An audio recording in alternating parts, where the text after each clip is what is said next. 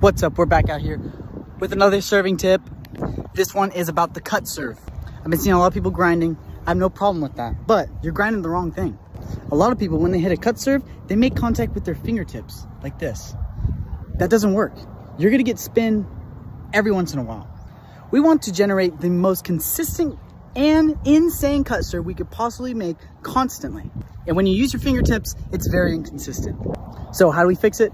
We make contact in the palm. Simple.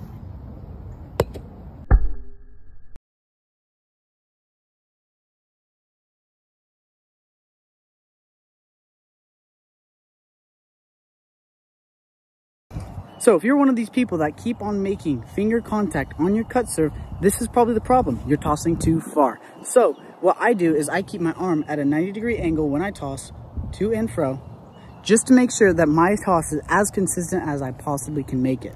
So when my toss is consistent, then I can get consistent contact, therefore it's consistent spin, and it's really hot out, I'm sweaty, and yeah, so hope that helps.